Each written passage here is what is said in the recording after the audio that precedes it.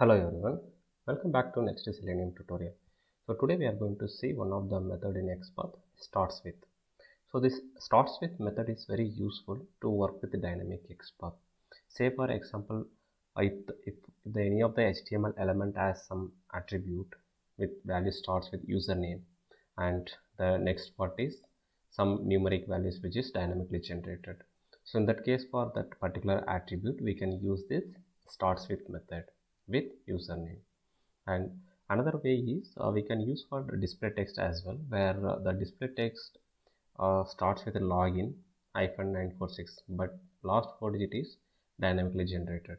So in that case also we can use this starts with method, right? It will be very useful when coming for dynamic XPath. So what are the syntax that we can use? There are two different syntax. One is we can work with attribute, another one is we can work with text. So this is the relative XPath. So that always starts with // and what is the tag name we want to work with, and within square bracket we have to give the starts with method and what is the attribute name and its corresponding value. So this is the first syntax, and the second one is same, but instead of attribute, if you want to use your display text, so we have to use the text method. So we have already seen this text method, how can we use it in the previous video. So the text method, we have to give the display text. So here the conditions are, so the values whatever we are giving over here, it's a case sensitive, and what are the display text we are giving here also case sensitive.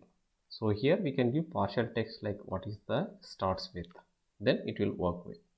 Right. Let's see in some example. So let's take this Salesforce login page. So over here we can see multiple elements. Let's take this forgot your password link, and under your elements press Ctrl F, we can see one open input text box. Over here let's start with // and what is the tag name? Now for this is the anchor tag, right? So what we have to work with is starts with method. So give within square bracket starts -with, so within the method parenthesis, so we can give attribute name. What is the attribute name you want to work with? So what is the attribute it has? Let's see, we have id, class, href. So let's take id and this is the text. So give @ So to work with any attribute, we have to give @ symbol and id, what is the attribute, comma, within single quotes, we have to give the what is the text we want to work with. So here it is not necessary to give complete word, so because we are using starts with, so we can give anything. So instead of giving the first phrase, we can give prefix like this. So even with one text also it will work. So we can see over here, so it is 1 of 1, it is finding it, right? So this is the one find XPath, right? Let's try finding it and work. Use find element method by dot, we have to use XPath, and what is the XPath we have taken is, and what is the action we want to perform? I want to perform click operation, right? So the similar way, so this one has display text as well, so we can use the display text with starts with method. Instead of @id, we have to use text method, comma, what is the text we wanted to use? So we have to use forgot your password method. So here instead of giving complete text, we can give partial text, that is starts with. So we can give forgot. Here also we can give one single letter also. So like this we can give. So this is the another way of writing your XPath using a starts with method, right? So let's try finding this as well.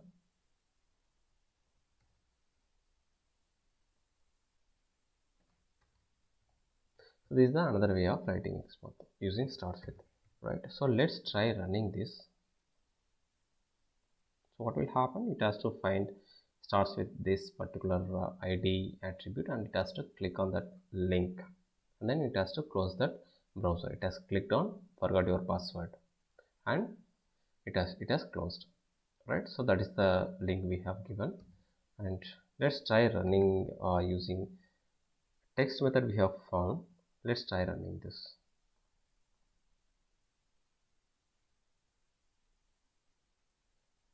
So it has to maximize and it has to click on forgot your password link, and it is not finding it, and it has to, yeah, we have made a mistake over here. What is that? We have given double square bracket, so it has to give invalid selector exception because we have given double angle square brackets, so that's why it is throwing that exception, right? So let's remove this and try running it.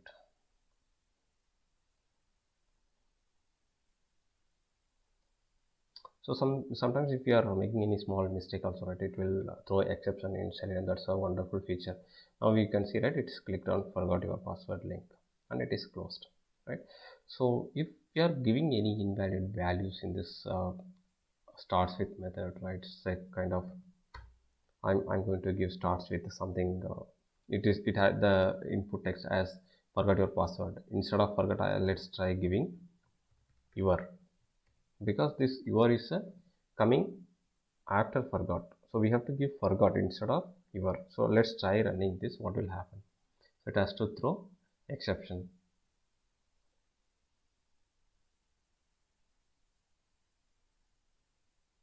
right? It is not clicking on it, even though after appearing it has to, after some wait time, it has to throw exception over here. Yes, it is throwing no such element exception because this particular text is not starting with your, that's why it is throwing no such element exception. So let's try giving something. So instead of uppercase, let's give smaller case, lowercase. So in this case also it should throw the same exception.